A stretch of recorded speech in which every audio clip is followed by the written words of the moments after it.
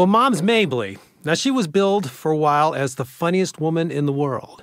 I believe it. Yeah. I mean, I think in a long career before she ever became what we called mainstream. Right. Where a lot of the rest of America or her listeners found out who she was. Definitely influenced a lot. Eddie Murphy came out and said he just right up stole her act for Nutty Professor.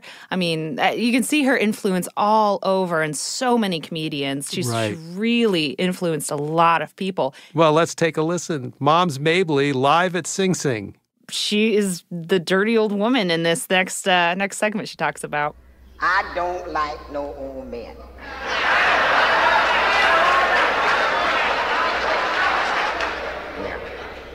I'm going with Tom Jones now.